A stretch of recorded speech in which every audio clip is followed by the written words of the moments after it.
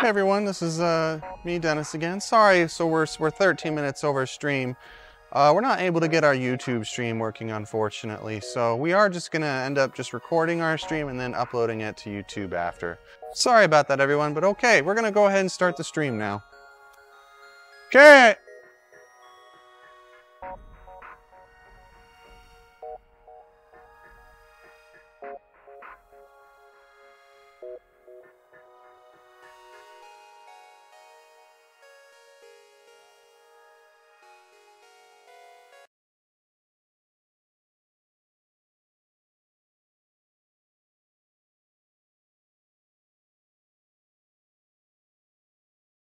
Okay then.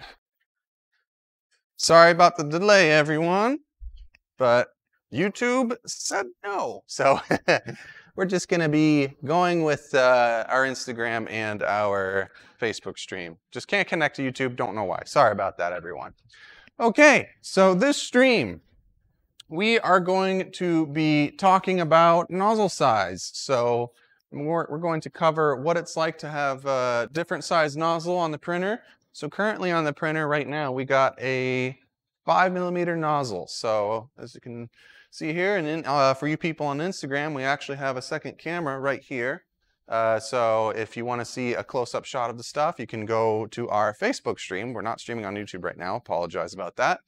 But we have two different size nozzles. So right now we have a 5mm on, and we're going to put an 8mm on. And what we're going to do is we're going to run the exact same G-code file. So we're going to print a basic cylinder, just super basic object, and then we will switch nozzles to an 8mm, running the same G-code file. And it will severely under extrude, and I'm going to show you ways on how that can be fixed and what actually should be done the correct way to do this. So let's actually go ahead and start this 5mm print so we can see how it looks like.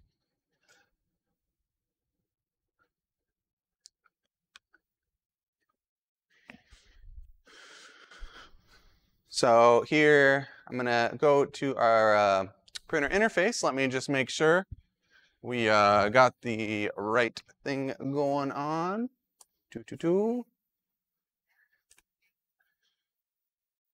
Okay, so we're gonna go to our, ooh, not that one, we're not looking at Kira, sorry. There we go. So here we can go ahead and just stop this print. We're just gonna hit pause print on this and cancel print.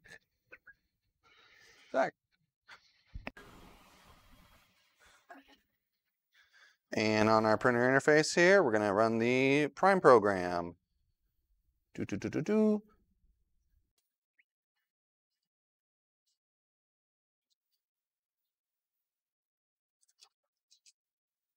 Just cleaning the nozzle a little bit here.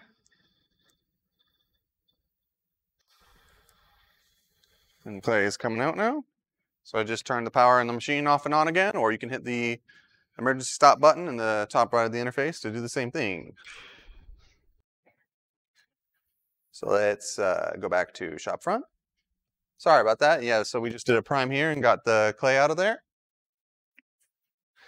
And let's run the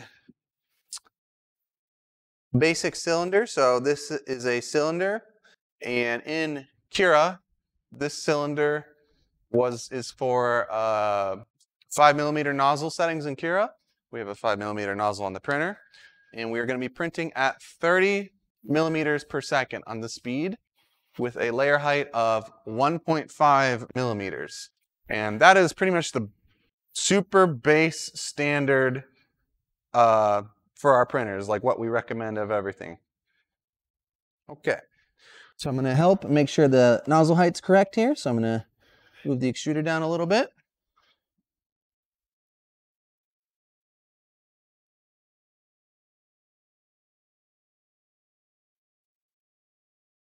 Maybe add a little bit of water here to the print bed to help it along just a little bit.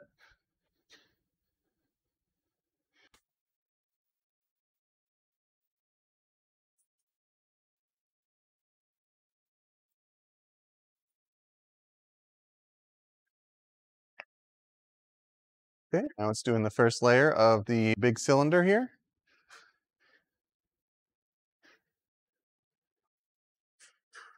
And helping it along like this with hand for the first layer always just lets you get some good adhesion. Being quite messy here, and it's flowering out quite a bit here, but that is only because the nozzle was basically nearly scraping on the print bed there. So I lowered it just a little bit too low.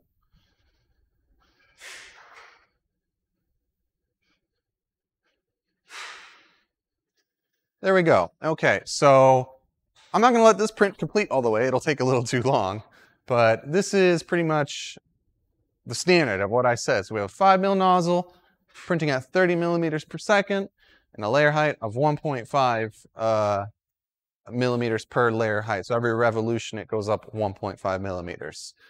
And that is pretty as good as we could, the best default thing we could get. I'm gonna double check on something real quick. Sorry for the little interruption.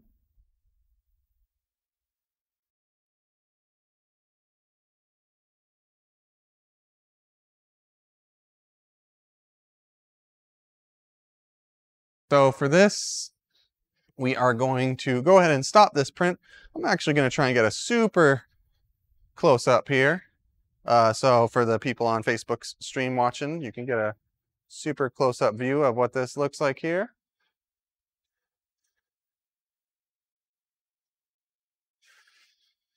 With a little zoom in camera here. And there's no, what's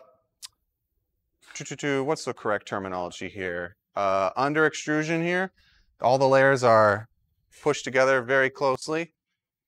So we're going to now change the nozzle size up to 8 millimeters. And we're not going to change other extrusion settings. We're just going to let the same flow rate from the extruder work with an 8mm nozzle now. So to do that, we're actually going to go to the interface here. So I'll show what the screen looks like here. And we're going to hit pause print and cancel print. And on the printer, it is canceling the print.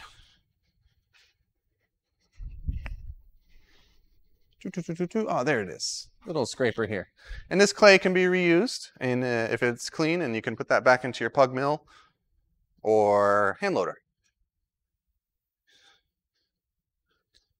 Okay, so now we're going to do a nozzle change. And we're going to change the nozzle here. We're just going to loosen the set screws a little bit.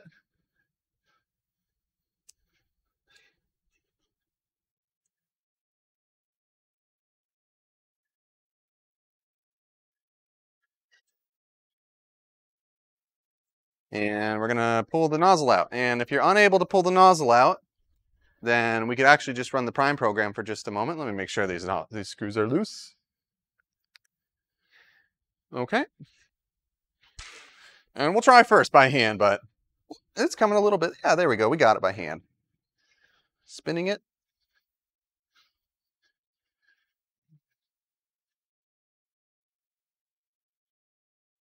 There we go. Ooh, a little airtight seal almost there. And we're going to be switching this nozzle for this nozzle. So I'll get a little close up for people on Instagram. There you go. So we're increasing it from 5mm up to 8mm now.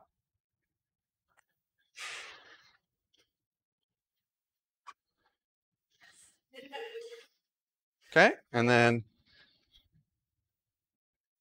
every little couple extra people in the background there.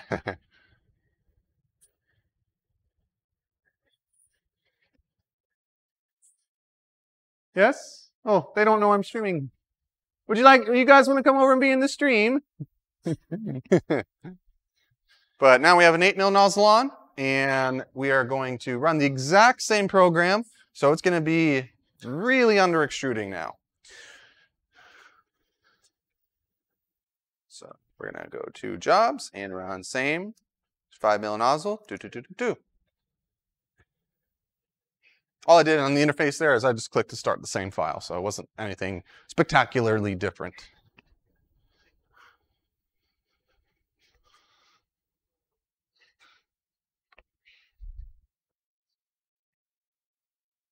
Again, for the dudes on Instagram, thank you if you're watching us on Instagram. If you'd like to see the close-up shot of this, we have a second camera here zoomed in, which you can view on Facebook.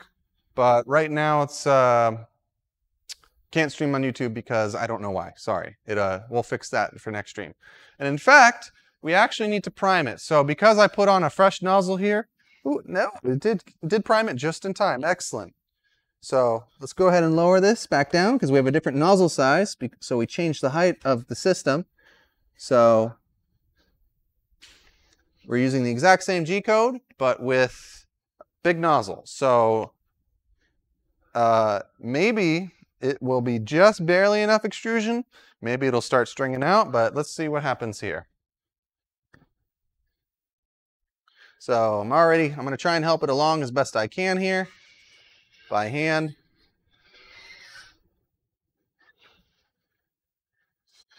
Let's even give it some little booster help here, adding some of the clay from before, trying to make this happen. But this is going to be severely under extruded, so I'm not quite sure this is going to end up working.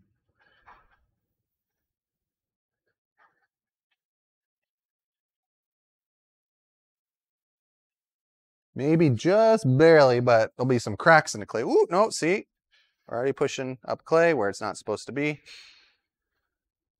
But again, just remember guys, you know, this is sliced for a 5mm nozzle and we're printing with an 8mm nozzle. So under extrusion is going to happen for sure here.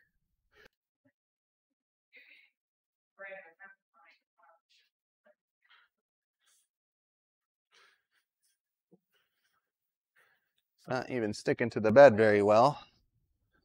I'll add a little bit more clay there.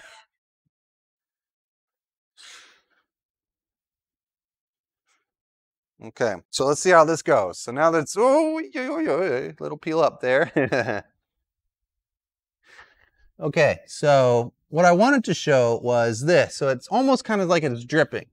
It's acting like drip, drip, drip, drip, drip, and it's coming out in clumps because it adheres a little bit, and then it pulls it, and then it adheres a little bit, and then it pulls it. So that's big under extrusion. So what we're going to do now is we're actually going to try and continue with this print, but in the printer interface, we are going to up the extrusion by 100%.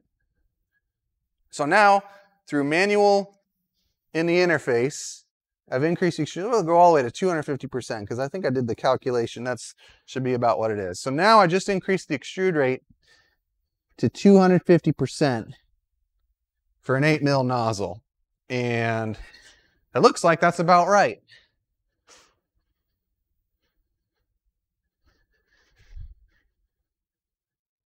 So even though we are running with the 8mm nozzle on 5mm nozzle G code, we're able to actually run this print because in the interface, you have an extrusion control slider to increase the speed of the print.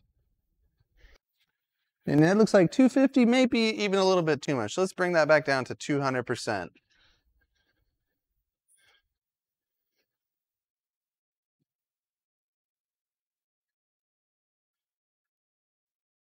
So that looks about right. So for at least for this particular print, I've already said it quite a few times, but we're now on 200% extrusion rate with 5mm nozzle settings. And now it's actually able to print, as you can see. So, you know, at the start, I was having to help it along so much.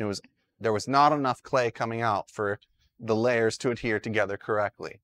And while that printed perfectly with the 5mm nozzle, it printed horribly with the 8mm nozzle. There just wasn't enough clay. So now that's actually working pretty good. So let's go ahead and stop this print.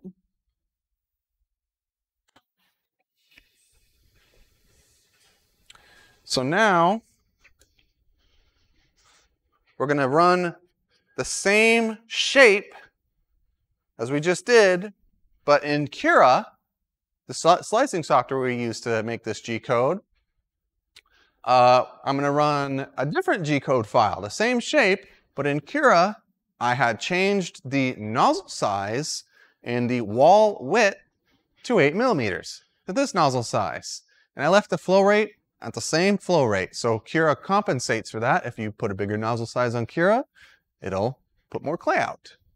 So let's go ahead and run that file. So This file is stream, same setting, so same layer height, same speed, but I've changed the nozzle size in Cura and the wall width in Cura.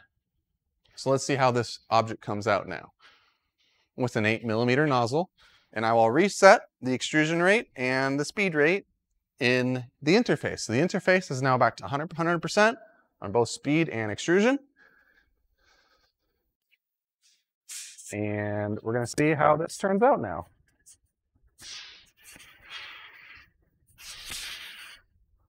Need some water here. It's not sticking too well at all.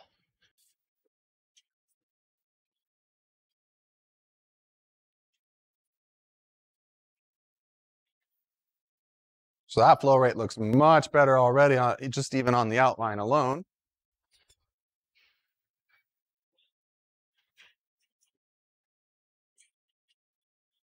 It's even flowering out a little bit here, just a little bit of flowering.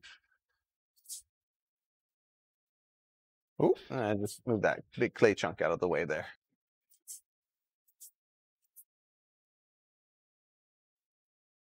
Okay, so just assisting the first layer. You see, it's adhering much better with just a little bit of water. It's adhering much better to the plate here. And in fact, this extrusion rate might even be a little bit too much. I might even have to lower it a little bit. So I might even go into the interface and lower the extrusion speed, not the print speed, but the extrusion speed. So when you're inspecting the individual layers, it's very good to see how much they're mushing into each other, and that will tell you what your extrusion rate should be. So I'm looking at the previous layer and how much it's being kind of pushed out of the way. And it actually doesn't look like it's being pushed that much at all. So actually that's quite a very good extrusion rate. But a layer height of 1.5mm, which is what we're doing the same layer height, it looks like it should be even bigger. So maybe for an 8mm nozzle, each layer height should be 2mm. For the purposes of extrusion rates and this stream, we're keeping that factor at the same, so I can show you the differences between nozzles and keeping the G-code the same. But for an 8mm nozzle, we would generally want to increase the layer height even more.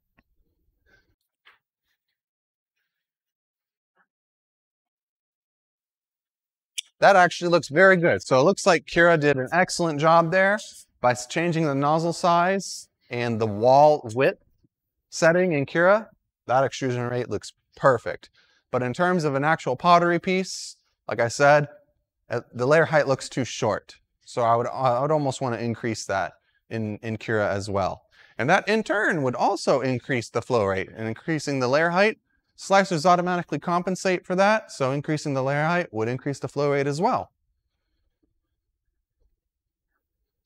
So also here in the interface, I'll bring this up on screen for you guys to see where those sliders were. So here on the right side on the interface where you can see the speed factor. So you can use these little plus and minus controls, or you can actually just drag the slider back and forth to your preferred setting. There's a nice little reset button there, so you can get back to 100% if you want. And then here's the extrusion slider. And as you can see, it's right at 100%. We're printing the same object with the other G-code file. So I made a few files here for the stream. And as you can see, here's the first one we printed. We printed the 5mm nozzle with 1.5mm layer height at 30mm per second. And now we're printing this file, the 8mm nozzle settings with the same layer height and same speed. And what I sort of pseudo did is when I was trying to print this file, the 5mm with an 8mm nozzle, I just dragged the extrude rate all the way up to like 200% here. And that also kind of made the same result. So it's up to you, you know, it is more convenient in my opinion to, let me switch back here to the printer so you can go ahead and see that. It is more convenient and you get way more control if you're changing nozzle sizes and flow rates in your slicer. Editing them in the interface, in our interface, and changing sliders live, it's very temporary. It's not a permanent thing, and you have to kind of remember, oh, that file prints good at 150% extrusion rate. You can do that. That is completely fine. But if you want to kind of almost set it and forget it, well, except for the start, because you have to help it along at the start just a little bit, make sure it's working. But here, you know, the setting's at 100% on speed and 100% on flow rate.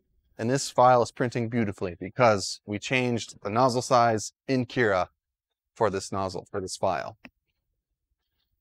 I'm going to go ahead and check and see if you guys have any questions for the stream. So let me just ask my person back there. Apparently. Oh, wait, we got a question.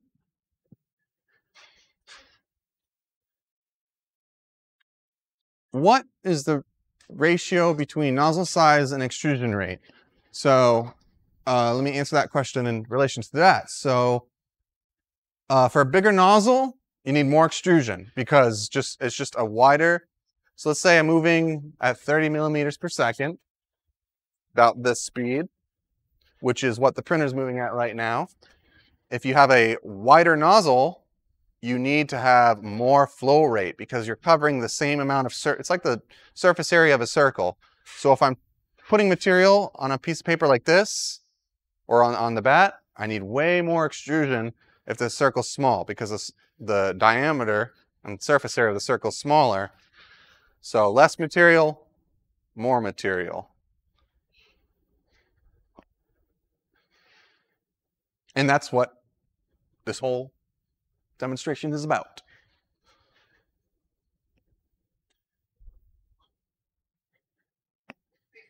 If you're watching on Instagram, we have a little text in the top left. Normally on YouTube and Facebook. We're only streaming on Facebook right now because YouTube server said no, and I tried to get it working for 12 minutes, and then I gave up. So we are recording this stream, and we will be putting it on YouTube. So we'll be uploading this to YouTube as a video instead of a live stream, unfortunately. But this will be archived on YouTube to watch later if you wish to do so. Oh, a little air bubble, a little pop. It's okay. But hey, we are accepting files. If you got print files, you got cool stuff, not a little air bubble, some cool files to send us an STL file and we'll print it on stream. So, you know, we'll slice it up on stream and show how we do it. So send us some files and send them to our email at stream@3dpotter.com. Send us STL files to stream@3dpotter.com and we'll show slicing it up, and if the file's too complicated, we'll explain why we can't print it, or maybe we'll just try and print it anyway, even if it's not printable, just to show what it looks like for complex files. If you want to get advanced on that, just know that make a file for us that you don't need retraction for. And if you don't know what that means, just send us a file anyway. A model file, an STL file. Don't send us G-code files. Give us a model file. And sending us a model file gives us the rights to it. You don't get to keep your disclaimer. Sending us a file means we share rights on it. Okay? Thanks. So, if you got any more questions, we'll stream for another few minutes here. If you got any more questions for us. Do you, sir, in the background, the gallery, have any comments? Yes, we talked about that. He said larger nozzle size means larger layer height. Yes, indeed. So we're just doing the same layer height for this demonstration purposes of extrusion rate, but for a better piece, you may want to increase the layer height, or if you like a more smooth look like this, you can keep it small layer height. Sure, another couple questions. What's the smallest nozzle that can be used on our printer? Reliably, a 3mm nozzle.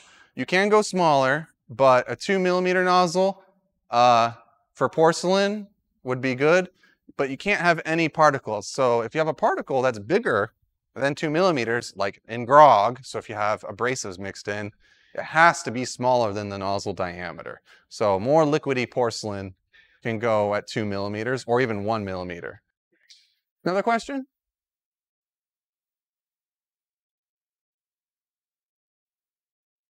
What's the procedure to get the machine prepared to actually print, and the clay prep procedure? We have tons of video on YouTube explaining this, but I'll give you a brief overview now.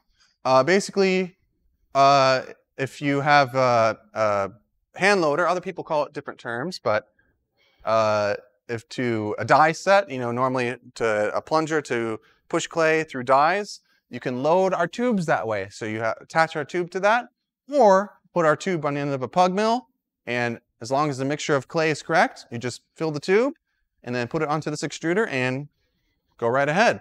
Water content is about 25%. And another way to say that would be if you have a prepared bag of clay, you put about 10 ounces of water into it.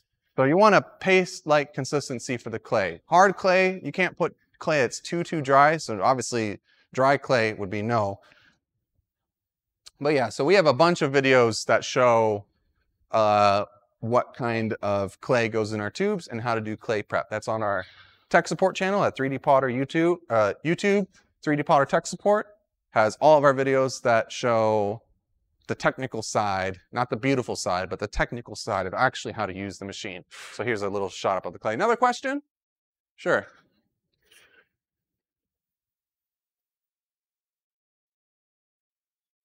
What was the first part of the question?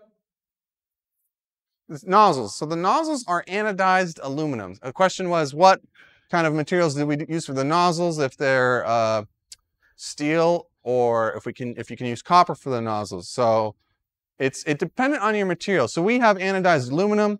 We provide them free with every purchase of our printer and extruders. And you can also just buy them separately if you wish on our website for custom sizes as well.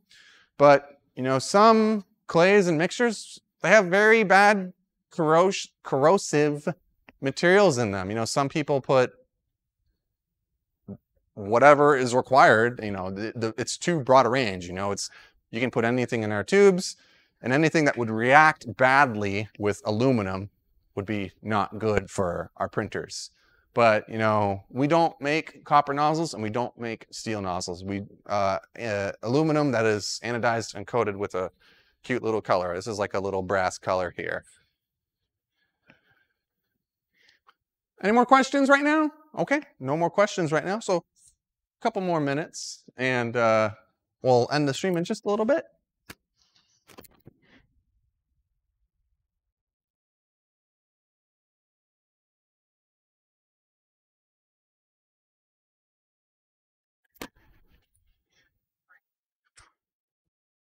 Ooh. No more questions coming through, so we'll go ahead and end the stream. I'm sorry again, guys, everyone. Stream was started about 12, 13 minutes late. We're trying to get to YouTube. I tried everything. Tried restream. It made the event on YouTube, but just said starting stream, and YouTube said the stream will start when you start streaming to me. But I was streaming to YouTube, and I did have all the stream keys set correctly. It just didn't. Sorry about that. Excuses. Here, you want to play catch? Oh. Here, you want to play catch? Here, come over here. Oh! She hit me in the face. You see that? Okay. Okay, guys. We'll see you guys in the next 2 weeks. Send us your STL files to our email, stream@3dpotter.com. If you send us a cool file, we'll try printing it on stream. Please. Please. The email box is very lonely. Bye, guys. See you guys in 2 weeks. Or not next week, 2 weeks. Every other. I don't know how to end a stream. This is the end of a stream. Bye.